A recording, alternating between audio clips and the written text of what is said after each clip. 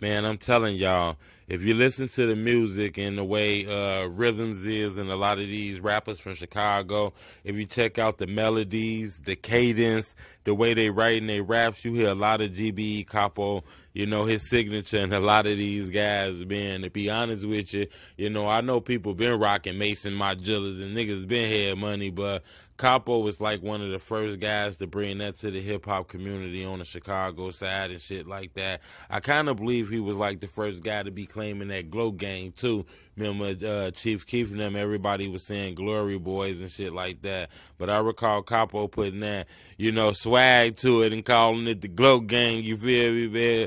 Capo was decent too. I kind of believe Capo will kind of be on like a Migos level, a Skipper the Flipper, some shit like that, maybe a little bit bigger than Breezy, you feel me? Because Capo was that man, even though he wasn't Chiefkeef and he was kind of like a Chiefkeef protege. I think Capo kind of stood on his own, you feel me? I kind of believe he invented the mumble rap for the Chicago rappers.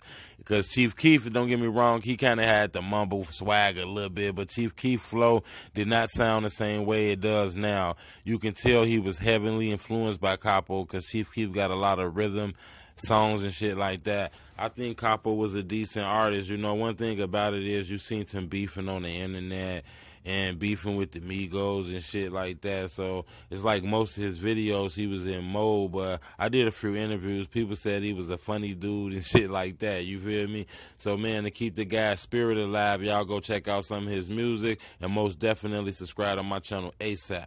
But